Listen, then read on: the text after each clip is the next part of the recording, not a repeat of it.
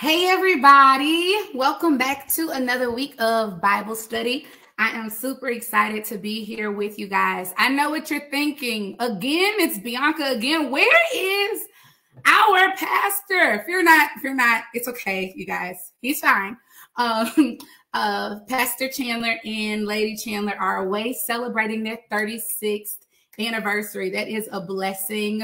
So if you guys would like to drop well wishes, our congratulations in the chat for them. I'm sure it will bless them to be able to see later. But with that being said, I have been tasked with teaching you on tonight. And as always, it is an honor to be able to do so. So again, greetings to you from us at Shady Grove First Missionary Baptist Church. On behalf of Pastor Chandler, we are going to get started with tonight's lesson. But first and foremost, as always, we are going to kick off with prayer.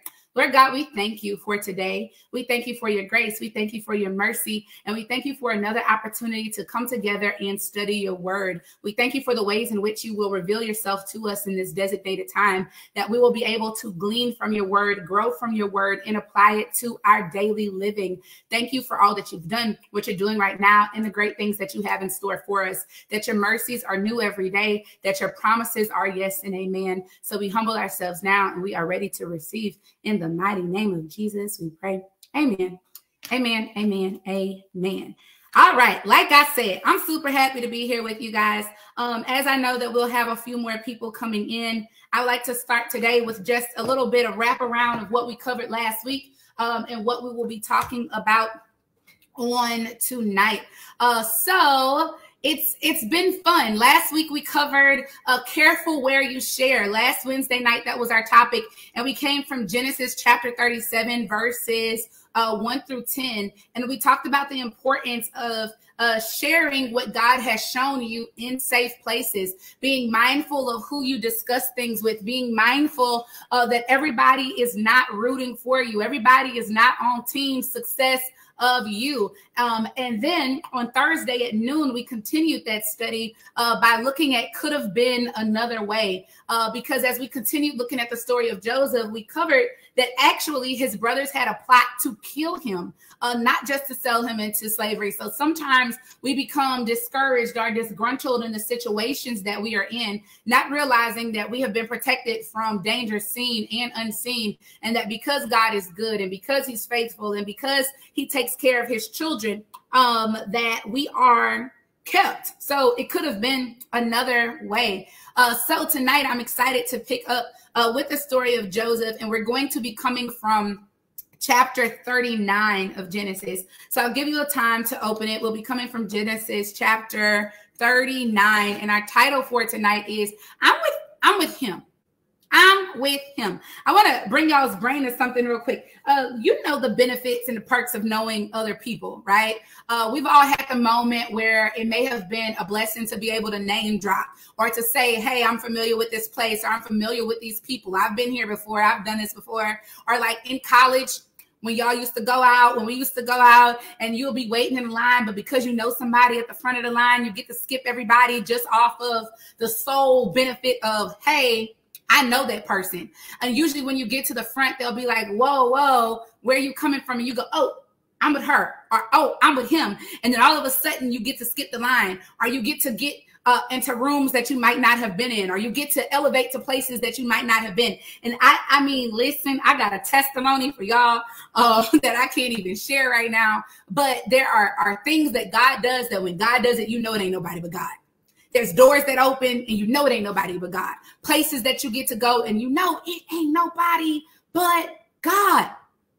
Now, don't get me wrong. It's the people that you meet along the way. It's the way that God aligns, arranges, puts you in the right places with the right people at the right time for the right things, that it all aligns up. But you know that this orchestration is nothing but God.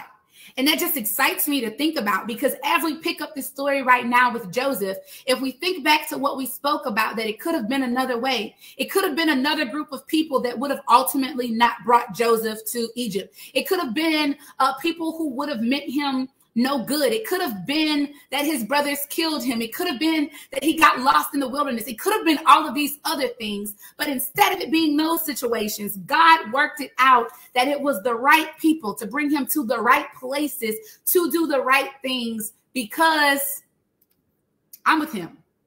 I'm with that guy. I know him.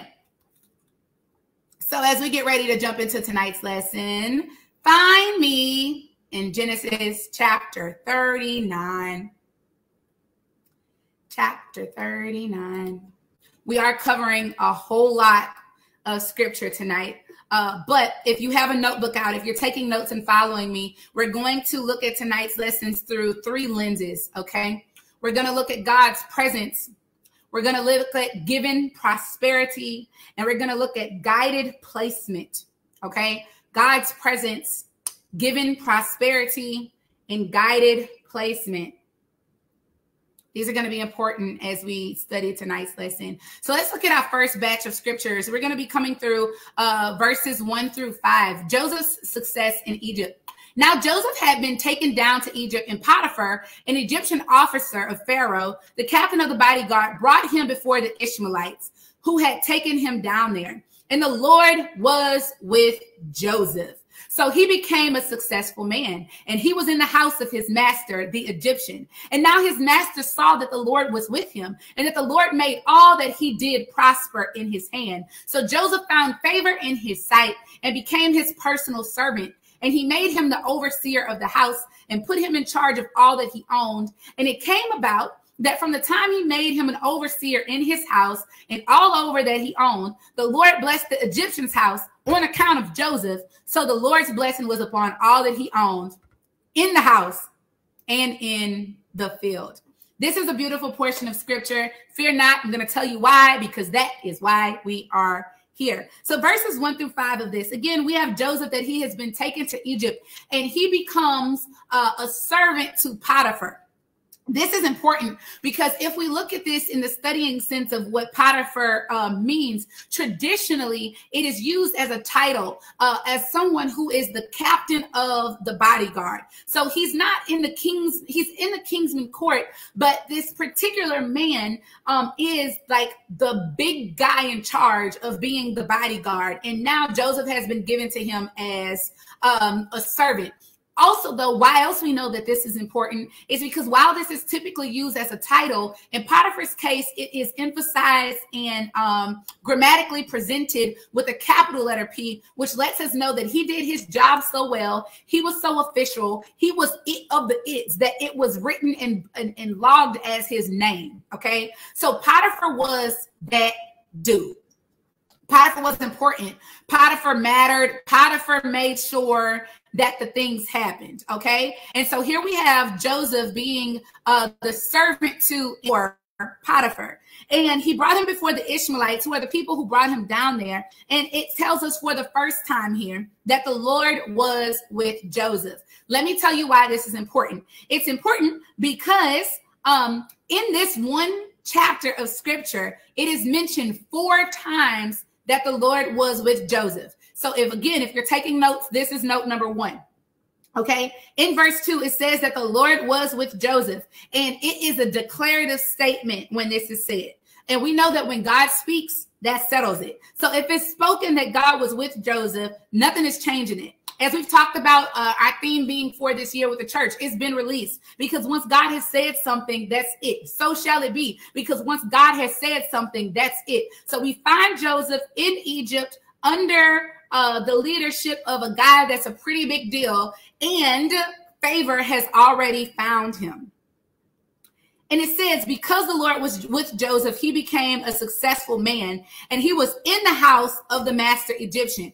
Also an important detail, this is not typically what happens. The servants were not in the homes of the people. Joseph has already found so much favor that he doesn't have to live in a hut like the rest of the servants. He's inside the king's guard's house, chilling, running everything. Okay. Verse 3. Here's the second time. Now his master saw that the Lord was with him, and how the Lord caused everything that he did to prosper in his hand. So the first time was a declarative statement that God was with him. But the second time we have it that others are able to see. So it's now becoming visible by other people. How do we know? It says because the master saw how everything he did was blessed because God saw to making sure that was true. God made it happen. And again, I've told you guys that the Old Testament is not just stories for us to read. The Old Testament is an opportunity for us to see, study, and apply these things to our own lives. So what does it mean that in the Old Testament, where there had not yet been the promise of the Savior coming, while there had not been the Holy Spirit dwelling on the inside, if we were able to see what that favor looks like just from God being with Joseph, what does it look like for us as believers who have the indwelling presence of the Holy Spirit? You have the indwelling presence of God himself on the inside of you. You don't think favor found you? You don't think God makes ways just for you? Opens doors just for you? Dries up oceans just for you? Does the impossible just for you? Oh, yes, he will. Because once God speaks it, that's already it. And then he does it in a way that other people can't help but to see his glory. I don't know about you, but that excites me. That excites me. Okay, so when we get into verse 4 and 5, Joseph is so favored at this point that not only is he brought into the house, he becomes the overseer of all of the other servants. And he's put in charge. And so not only is he let's keep tracking this. He was the favored brother by his father, so much so that his brothers wanted him dead. Then they decided, okay, let's not kill him. Let's sell him for 30 pieces of silver and put him in jail. He goes from being in prison, like he goes from being taken as a slave to be made into a servant in the Kingsman Guard. He finds favor there that now he's in control of all of the other servants and all of the other things. But then it goes on to also tell us that it wasn't just over the people. It says over everything that he owned, and the Lord blessed the Egyptian's house because of Joseph. So the Lord's blessing was on everything he owned in the house and in the field. Understand this. Other people around you are blessed simply from you showing up. Simply from your favor. God blesses so much with so much overflow and oil and favor that it doesn't bless just you. It has a ripple effect. It's so oily that it just slides everywhere. Y'all know how it is when you get out the shower and your oil feet, then you got to walk like this so you don't slip and slide because the oil just oiling. The favor just favoring. You're just sliding on all over the place. Blessings everywhere. Galore. It's beautiful. But you know, we talked about last week, you got to be careful. You got to watch because everybody isn't for you. So here again, we have God's presence equaled the prosperity that was given, that equaled guided placement. Because here's the thing, sometimes we may read this and our assumption becomes, but I mean, that's nothing to celebrate because he was a servant. But don't miss the fact that he could have been dead. We get upset sometimes because, Lord, this is not the place I thought I would be. This isn't really what I wanted. This isn't what I saw for myself. This isn't what I imagined. This isn't the way that I thought you would work it out, Lord. I don't really know. Why am I supposed to be excited about this? And God said, be excited because I'm with you. God said, be content because I'm going to cause you to prosper. Be thrilled that I've placed you where I have because it's for a bigger picture and for the blessing of others, because it ain't always just about you.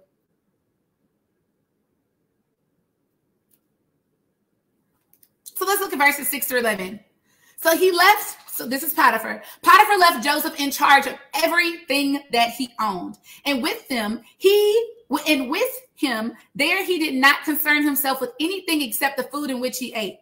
Now, Joseph was handsome in form and appearance. So let's focus on part A of that before we go on. Potiphar trusts Joseph so much. He sees the favor so much in Joseph that he puts him in charge of every single thing that he owns. The only thing Potiphar had to worry about was, what am I going to eat tonight? This is the king's guard. Understand, Joseph's placement gave him authority over stuff that was not his business. Joseph is running things that he really shouldn't even be touching. I tell my clients that when I'm training in leadership and pushing for coach, I try to say, you will look around you one day and realize that your resume does not match where you are. Your credentials does not match where you are, because a lot of times we think that in order to be at one place or to run down one to-do list, or in order to be able to achieve these things, society says, I need this, this, this, this, and this. Joseph running a whole operation, and he's supposed to be just a servant. And God does that with us. He will place us in places, give us what we need, the wisdom, the skill set, the task, the ability to do it and to show up. It doesn't matter what other people say. It doesn't matter what it should look like. It doesn't matter what the condition should be. God does what he wants to do. His presence gives prosperity, and it gives placement. And we can't waste time questioning those things or being concerned about if I'm worthy of it. We can't waste time being concerned about, am I good enough? Can I keep pay? That's not the question. It's God's presence. It's the prosperity that he gives. And it's the placement that you've been placed in. It's not coincidental. He doesn't make mistakes. It's not coincidental. He doesn't make accidents. He's the great orchestrator, Alpha and Omega, beginning and in the end. Elohim, the master creator. It's not an accident. And just because the title isn't the title that you want, servant doesn't sound lovely. Do not get distracted by the titles that you have. Be mindful of the tasks that God has given you. Titles and tasks don't touch it, don't matter. Your title does not matter. The assignment does. And Joseph understood the assignment. Why do we know? Okay? Because it says that he did everything. Joseph took that blessing and ran with it, full speed ahead. We're picking up at part B of verse 6. Now Joseph was handsome in form and appearance. The Bible says Joseph was fine, y'all. Verse 7 says, and it came about after these events that his master's wife had her eyes on Joseph. And she told Joseph, sleep with me. But he refused and said to his master's wife, look with me here. Okay. My master does not concern himself with anything in this house, and he has put me in charge of all that he owns. There is no one in this house greater than I am, and he has withheld nothing from me except you, because you are his wife. How then could I do this great evil and sin against God? Though she spoke to Joseph day after day, he did not listen to her, to lie beside her, or to be with her. And now it happened one day that when he went to the house to do his work and none of the people in the household were inside. We're going to come back to the rest of that verse, okay? So the Bible tells us that Joseph was looking good. And Joseph came into the house, and Potiphar's wife was trying to get with Joseph. And Joseph said, wait a minute. Wait a minute. Behold, my master don't have to worry about nothing in this house. He trusts me. He has given me free range to do this, that, and the third, but not fool with you. The only thing that has been withheld here is you. So tell me, why would I go and do a thing like that and sin against God? While this seems like just a juicy piece of text, there's a lesson here. Pay attention. God gives you territory. God trusts you with something, an assignment, a task, a duty, a work, a group of people that requires integrity. God will open many, many doors. He will allow you to walk through them. He will allow you to enjoy them. He will make ways that no man can shut.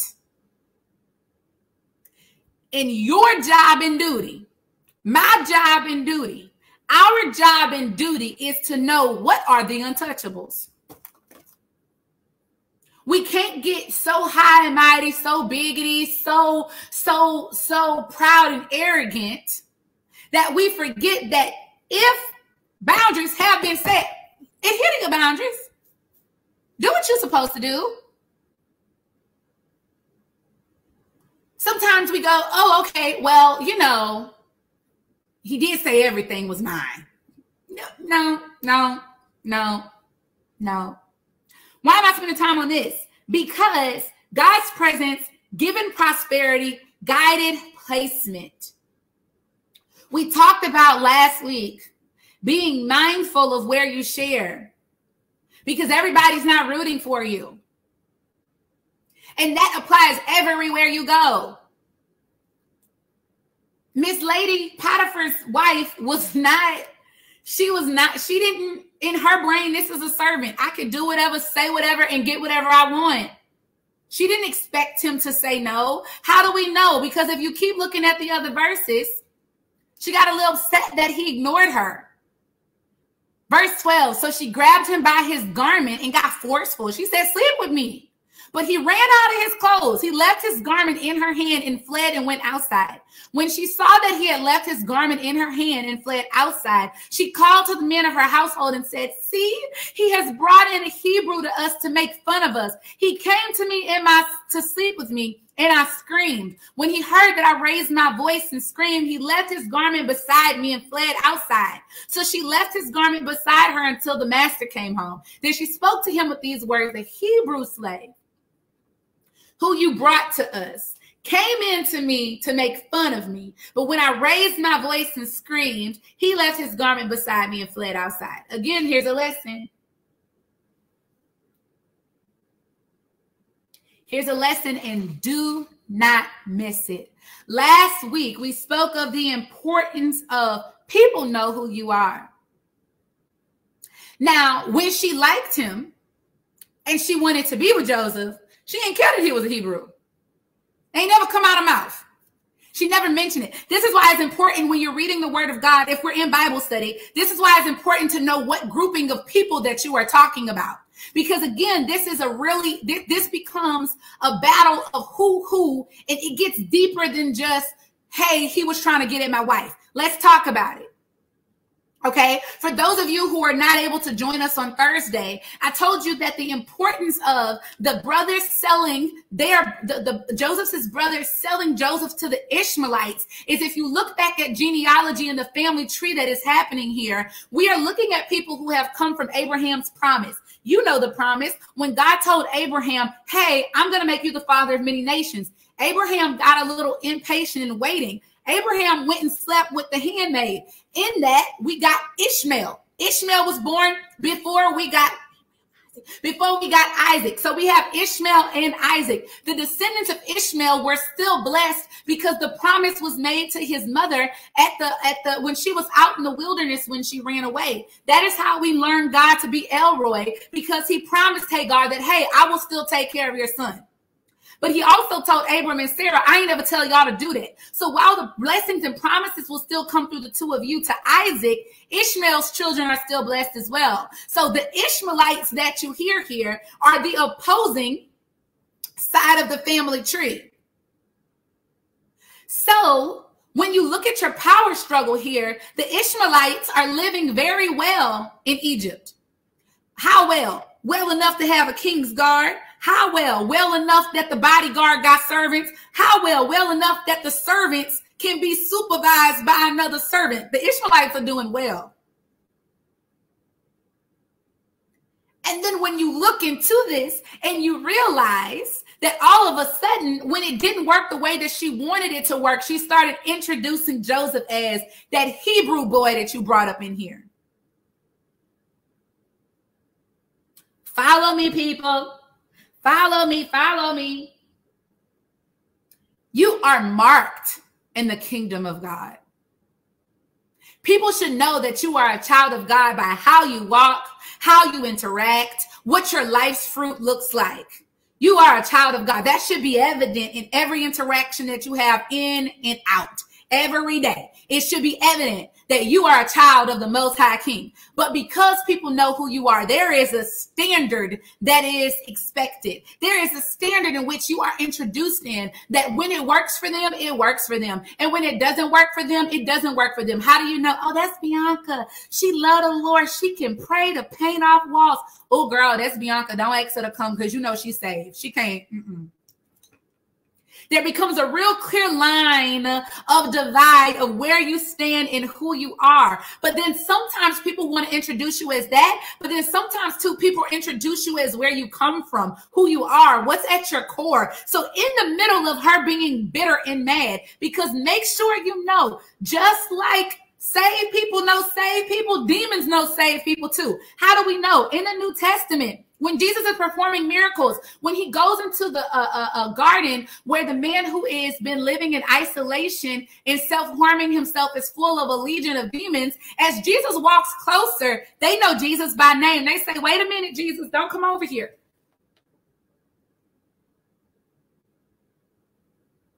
The demons that's assigned to you know your name too. Attacks of the enemy are real. We do not just fight in flesh and blood. There's realms out here, y'all. And when you do the integrity work of sticking to the kingdom, when you do the task, the assignment, the grind, the constant energy, when you are pushing and focusing on your salvation, you better believe that the enemy don't like it. And that's when the name calling starts. She said that Hebrew. You brought that Hebrew up in here and he tried to touch me. You brought that Hebrew up in here and he tried to have his way with me. I'm an Ishmaelite. Oh my goodness.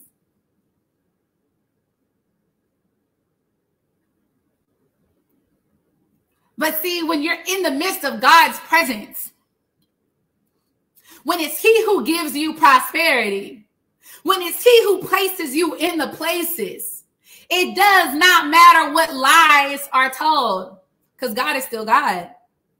What does matter is how you show up in that moment.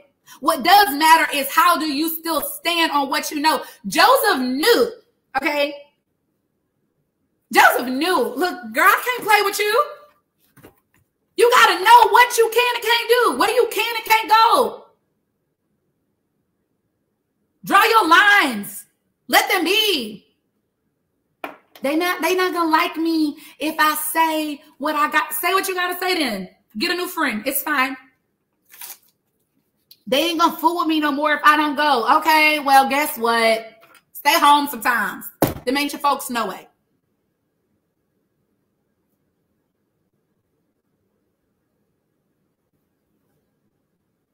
She held that man close and waited till her husband came home to fashion up this story.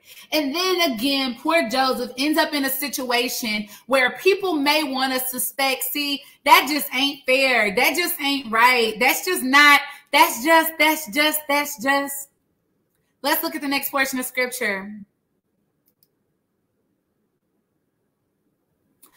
Now when his master heard the words of his wife, which she spoke to him, saying, this is what your slave did to me, his anger burned. Grr. So Joseph's master took him and put him into the prison, the place where the king's prisoners were confined, and he was there in prison. Wait. Bianca, you just told us do what's right. He still ended up in jail. Bianca, you just told us to stick to our guns and let God be God, but he ended up in jail. Bianca, you just said that it's okay. I did, and I stand on it. I stick to it because, again, God is with him. I'm with him. I am with the Lord. All the rest of this just really ain't even mattering right now. I don't even care. I don't care. I am with the Lord. So he comes home and she tells him this story, and he's angry. He's so mad that he throws him into prison. And here we go again. Lord Joseph in jail again. Lord Joseph then got in another situation. Y'all, let's be clear around what tradition says back then for this. An accusation of this magnitude could have gotten Joseph stoned to death. An accusation of this magnitude could have got Joseph killed in front of all of the other servants to make a statement of don't play with my wife. We're talking Egyptian time where they are like in full entertainment, where like killing people is entertaining for them. This is another one of those moments where Joseph could like just literally not be here anymore. And we have to get conditioned in our own faith that we have eyes in our situation to see that regardless of how sucky it looks, it is still divine orchestration. Y'all know me, I like to teach in transparency. I have been in this particular season that I am in for a long time. You may be wondering what that is. I'm gonna tell you, it's probably a little more transparent than I need to be, but I'm gonna be transparent, okay? Full-time ministry, full-time leadership, 24/7 is not easy. My father and I talk a lot around boundaries, a lot around accessibility, a lot around what does this need to look like? When is self-care time? When do you cut off? When do you do this? When do you do that? And I've noticed the pattern that a lot of people in my life, this has started to become the conversation. People are asking, they're checking in, they're asking the things. And the season had began to reach a point where it started to feel like, oh Lord, I'm being obedient. I'm doing what you asked me to do, but I really don't know. Like, well, am I doing it right? Am I where I'm supposed to be? Am I exercising my faith correctly? Am I following your instructions the way you want? Am I implementing it? So much that my brain started to feel like, woo, woo, woo. And it can become overwhelming. It can feel stressful, right? I want you to think about a season in your own life right now that you may be in, or a situation. It may not even be a season, but whatever it is, think about it. Locate that thing. Find it. And you may be able to identify 16 different ways you wish it was different. You may be able to run down a whole list of how if this would have equaled this, I should be here. Or if I did this like this, maybe I would have that. Or if I did make that mistake at this point. And what happens is we start all of these different lists of what ifs and how comes that we don't see exactly where God has placed us. We forget that his promise is, I will be with you until the end of time. We forget that his promise is nothing can separate you from the love of God. We forget that his promise is that I will stick closer than a brother. We forget that the Lord is my shepherd, I shall not want. We forget it because our eyes can't help but see all of the other ways that we wish it was when God says, just enjoy my presence. Just trust that I will give you what you need with where I allowed you to be. Just trust my placement. Well, Lord, I mean, I do trust you. I've been trusting you my whole life, but I just don't know about this one. I just don't know. I trust you, Lord. I got faith and it's bigger than a mustard seed. But I think maybe I messed up. And that's another thing I really want us to do as believers. Get past the point of feeling like certain placements is punishment. Our understanding of God is so skewed sometimes. We view him as wrathful and angry, and like that anytime something doesn't go favorably, our assumption becomes that I must have done something wrong and now God is punishing me. Can you imagine how that must feel to God to know that he sits high, looks low, that all of his decisions have been made out of love, that the great sacrifice of his son, Jesus Christ, dying on the cross ultimately came from a heart posture of love?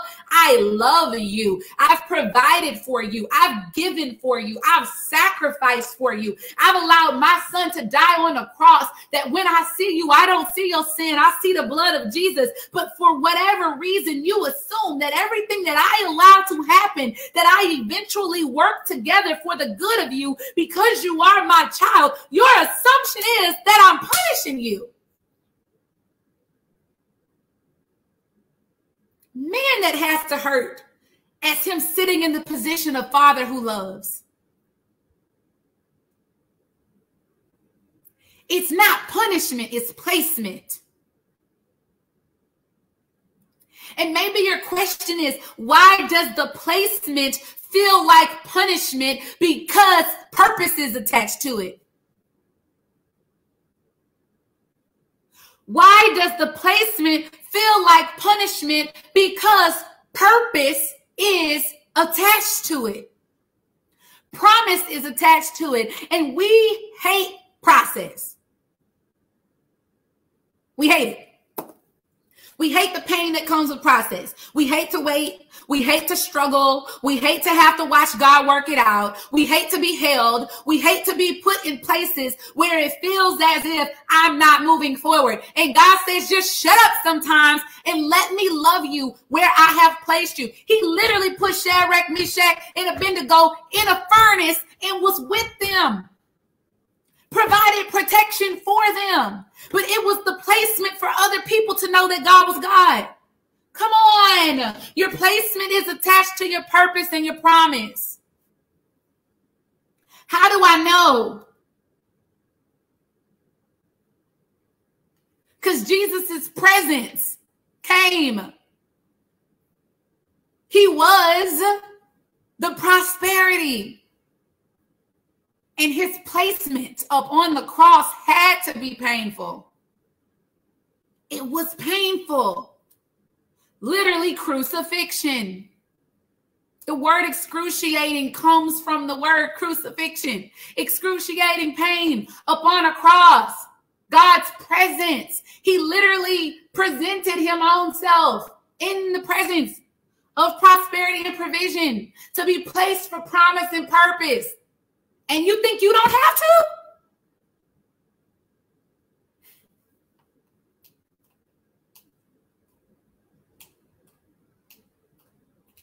So here we have Joseph doing nothing but what he was told to do. And now he finds himself in prison. But check this out, y'all. It's not even a regular prison. It says, verse 20, so Joseph's master took him and put him into the prison, the place where the king's prisoners were confined. The king's prisoners. He's still in a bougie jail. Our holding places aren't even the worst of the worst. Our situations aren't even as drastically horrible as they could be. Our pain is still not as distraught as it could be, and we miss it. We don't see it. We skip all over it. Because all we see is the prison. All we see is the situation.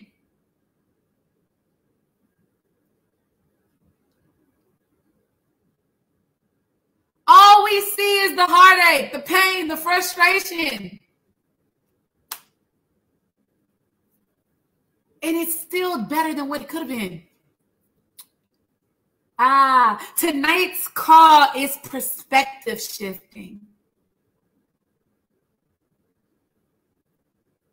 God says there are disgruntled believers among you because they do not see what they want to see. So their faith suffers. They're not getting what they want to get. So their faith wavers. It's not working the way they want it to work. So their faith is losing its fire.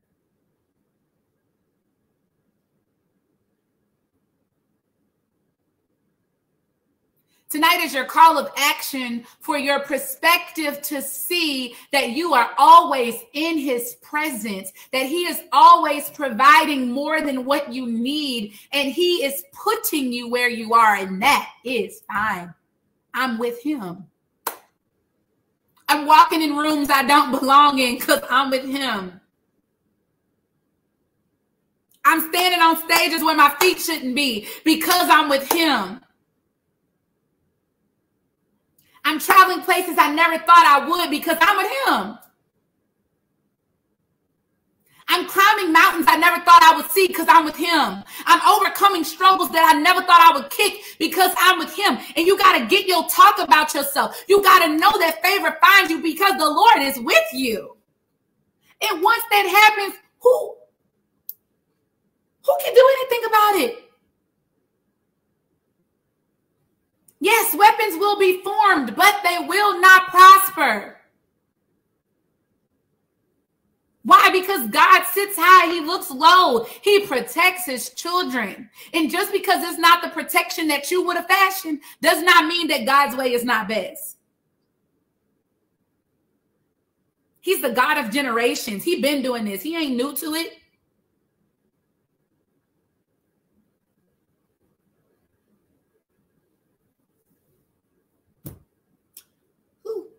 Let's keep reading.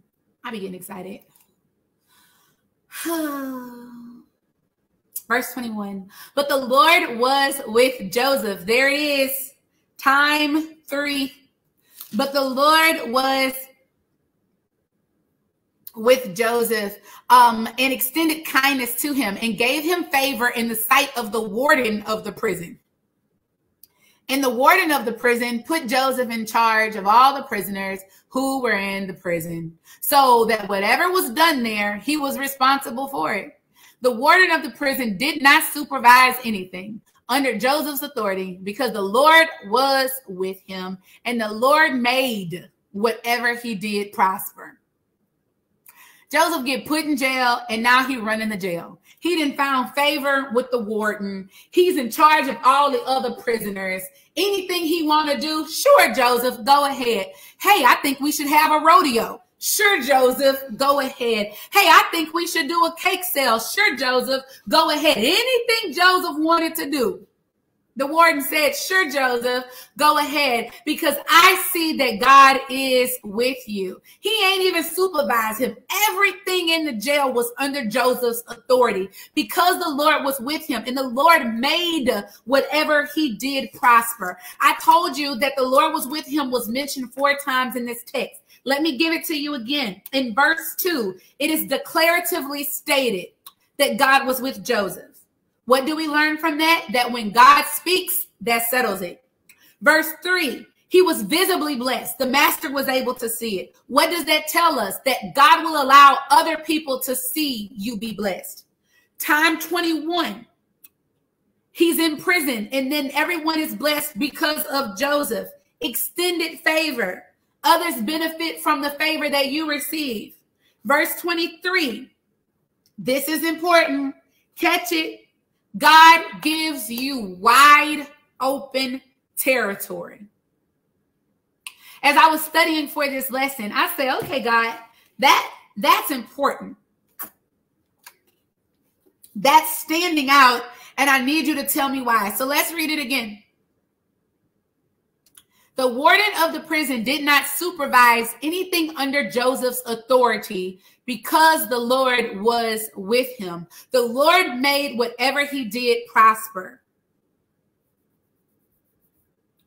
When you are walking with God, when you align yourself with God, when you surrender to God's will, to God's way, to his presence, to his provision, to his prosperity, to his presence, to where he places you. When you surrender and let all of those things be, wide open territory.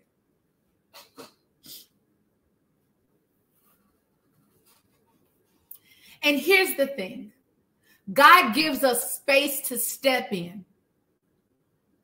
And we miss the opportunity to exist in the space correctly. Why? Because we're too mad about the space.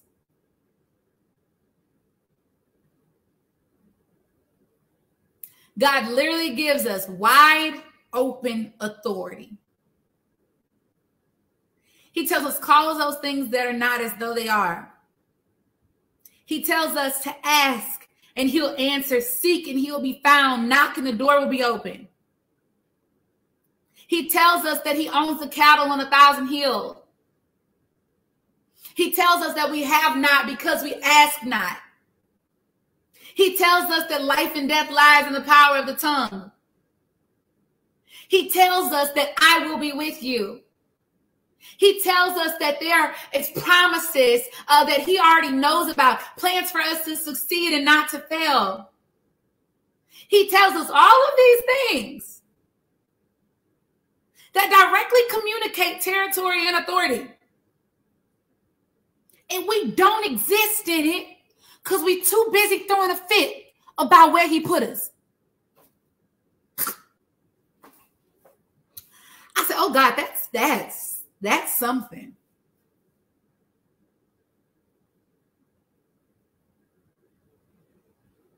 We too mad about the job that we have to realize that you have direct access to exemplify the love of God every day and potentially save a whole bunch of souls. But because you're mad, you show up every day whining and complaining, and now you're the example of the Christian that don't ever have contentment. How that work?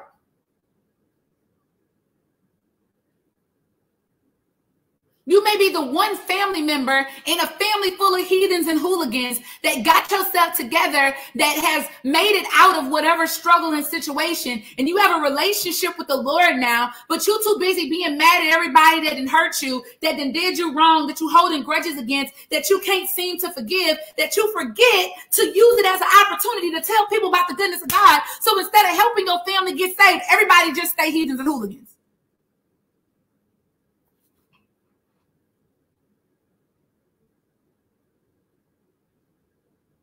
God has blessed you with strategy and wisdom that if you implemented it and shared it with other people, so many people could be free. But you enjoy the benefit of you receiving it, that you hold it all to yourself and don't realize that you're holding up the gates of heaven. Come on.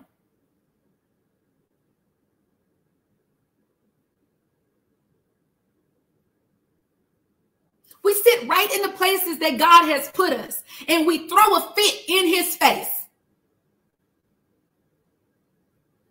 A whole fit.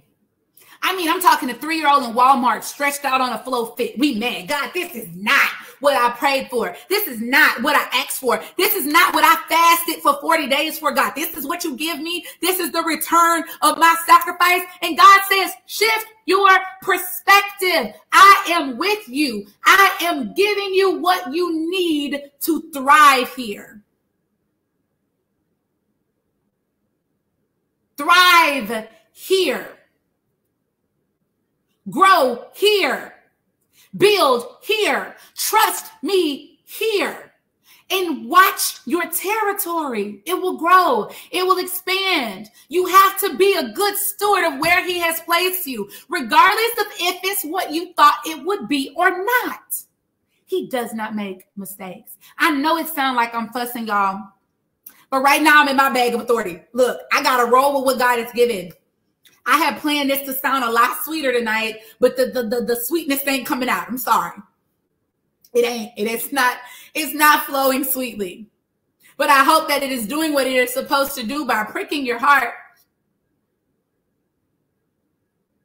by tweaking your mindset, by challenging you in how you speak to your situations. Because Joseph never lost his favor. This is the same favor that has been with him since he was in the wilderness. He never lost his favor. In a pit, same favor. Because instead of dying and drowning in the pit, he was sold out of the pit.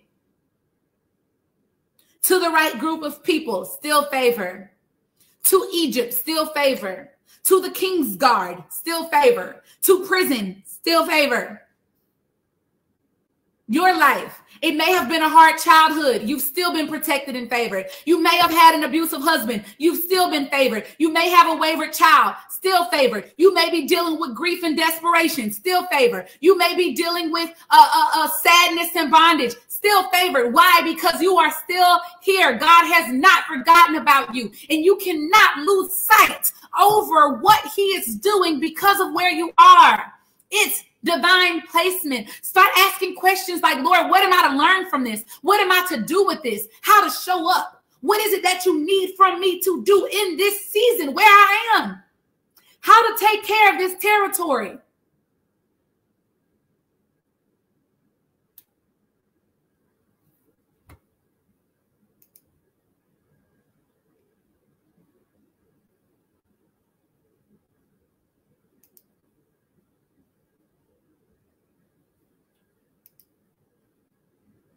So often, we respond with our discontentment. Think about it. What if you were to answer, like, what would the scales look like if you praise God as often as you complain to him?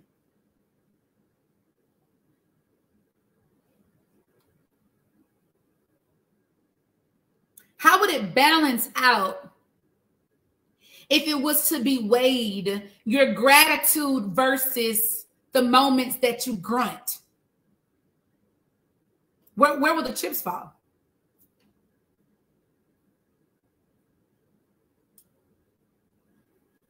Lord, it seems like every time stuff starts going good, here's another test. You're probably right. You know why? Because you did well and survived the last. So let me go ahead and make another testimony out of you. Well, Lord, pick somebody else. Get somebody else to do it. You don't know what other people are dealing with. Everybody got their own test, their own struggle, their own strife. Life ain't easy. It's just not.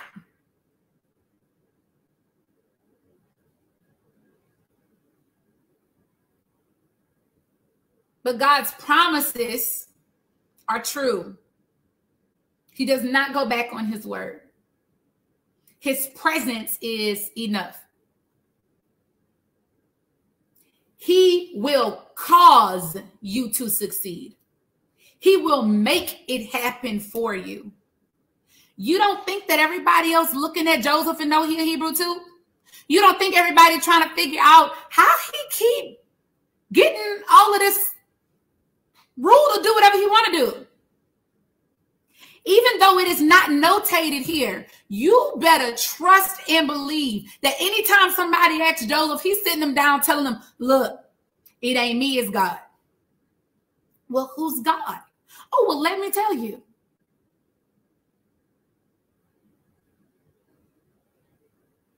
That's the other thing we have to become disciplined in. How do you summarize your season? How do you report what you're experiencing?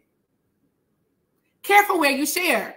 God will give you the places where you can be raw, where you can be real, where you can say what the struggle is. But those places are places that are equipped and ready to pour back into you for strength, to pour back into you for boldness, to pour back into you to do it all again. But think about it. How do you summarize where you are? How do you run down the story? If your life right now had a 6 o'clock spot on WFB tonight, what do you stand behind the desk and introduce as the anchor? Is your statement, ladies and gentlemen, tonight we have an amazing story for you of the way that I have survived trial after trial after trial, and I am here to report to you my testimony. Stay tuned. Or when the news comes on, are you dimming the lights and it's doom, gloom, shaboom, and anything else that the people are willing to listen to? How do you recap where you are? The phones now give us an opportunity to drop a pin where we are or our location to share with other people. If you drop the pin right where you are right now, what is it that you will say about God's presence? Is it that you know he's with you, or are you feeling a little left and alone? If your response is left and alone, check your perspective, because God does not abandon his children. Get around some people who can remind you God does not abandon his children. It may be hard, but you're not doing it by yourself. It may feel like a long road, but you're not walking it alone. It may feel worrisome, but God says, cast your cares upon me because I care. If you have to drop a pin at your location, what are you saying about the prosperity that you have? That in other places it may look like lack, but you have good health. It may look like lack, but you have a sound mind. It may look like lack, but God makes sure that every need that you have is met. If you were to drop a pin right now at the place that God has you, how do you introduce your placement? What comes out of your mouth matters, because it's a reflection of your heart.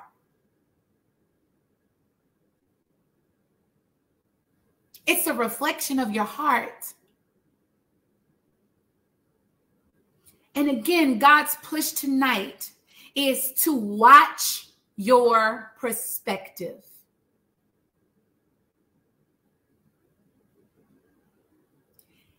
The word tells us 4 times, because God was with him. And again, tonight, our title is, and I'm with him. But are you? From your mouth, is that same declaration true? When others see you, is that same declaration true? Can other people benefit from the overflow of your faith? Can other people benefit from the overflow of your favor because of your faith? Be clear, favor is a byproduct of faith. It's the overflow. It's the unmerited glory. Is your response the same? That God can trust you with territory? That God can trust you with authority, because you know that God is with you and you are with him. Like the song says, where do you stand? Who is on the Lord's side?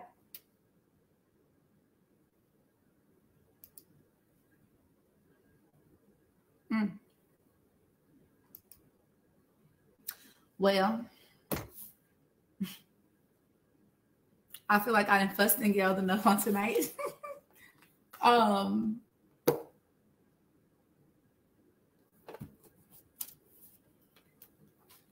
Anytime we come into the space, we are careful to acknowledge that everybody who comes to listen may not be a believer. Everybody may not probably, like, you know, we can't assume that everyone has given their heart to Christ. So we always like to take this time to offer Christ to each and every one of you. As I said earlier, I'm pretty sure it was not easy to place himself upon the cross. But that was the plan. It was orchestrated and divinely done so that all of us can have salvation. So our request tonight is the same that it is every week, that if you want to give God your hand, if you want to give God your heart, even if you just have a few questions and really want to just understand and know, as I always encourage, feel free, send me a message, send me a comment, DM. I manage the Facebook page, okay? So if you guys send the message, it's still me who answers, okay? So if you have a question, send your question. If you want to talk about a few things, if you want to figure it out, I am here for you. We just want to offer Christ to you. If you want to give God your hand, if you want to accept Jesus Christ as your Savior, the prayer is simple. It's a confession of your mouth and belief in your heart that Jesus Christ came, lived, died, and lives just for you. Also, we're going to pray together as a family. And tonight, my prayer will be specific. My prayer will be that our hearts will gain new perspective, new eyes, the ability to see that God's presence is always with us, that his promises and his prosperity is there, and that regardless of the placement that he has put us, it is fine. It is well. God is good. He doesn't leave us. He doesn't forsake us. Why? Because he cares too much about each and every one of us, because we're all a part of a bigger, brighter, better plan.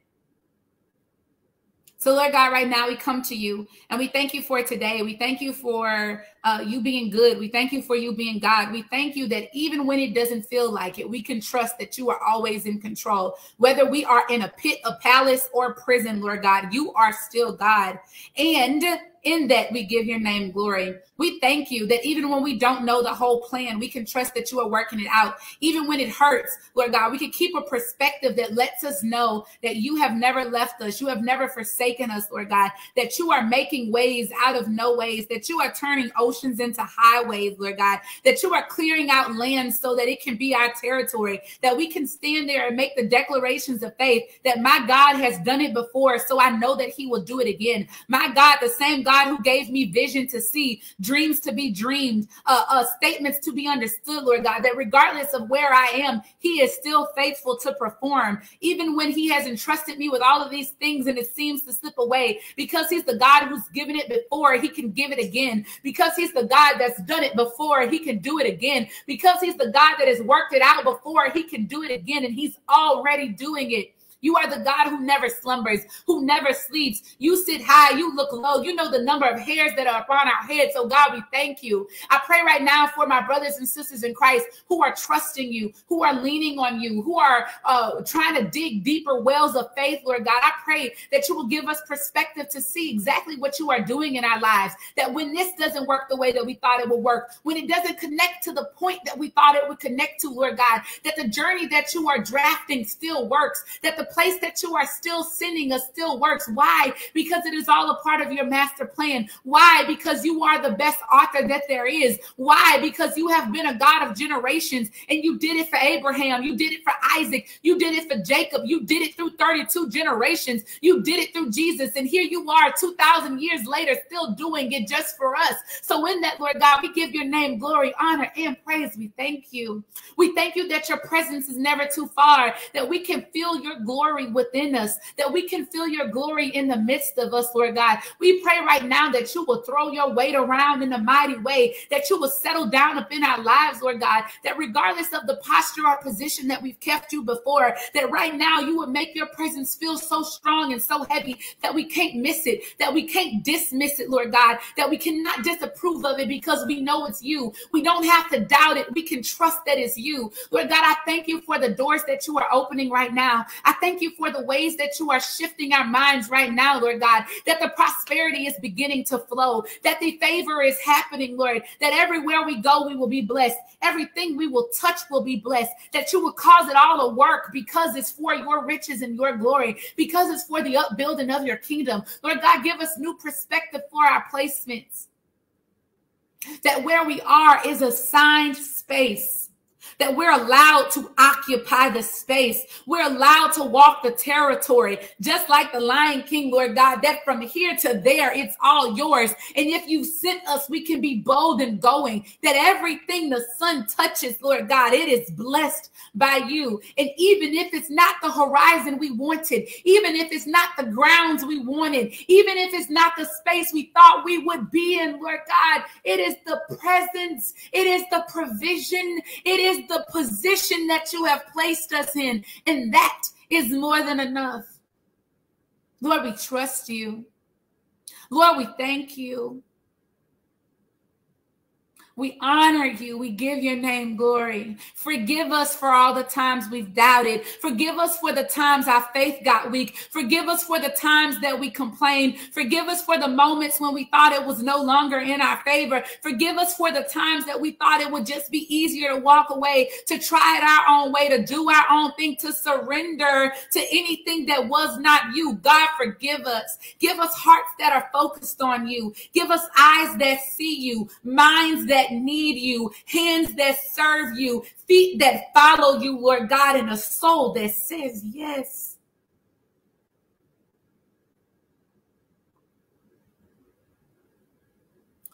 a soul that says yes. That regardless of how we're introduced, regardless of what is stripped away, regardless of what titles fall down, regardless of where we are, that we know that you are faithful to perform. Hallelujah. Hallelujah. God, we thank you that you're the God who turns pits into promises, palaces into purpose, and prisons into provision. Oh, God, we thank you. It's in Jesus' name that we pray. Amen. Amen. Amen. Woo.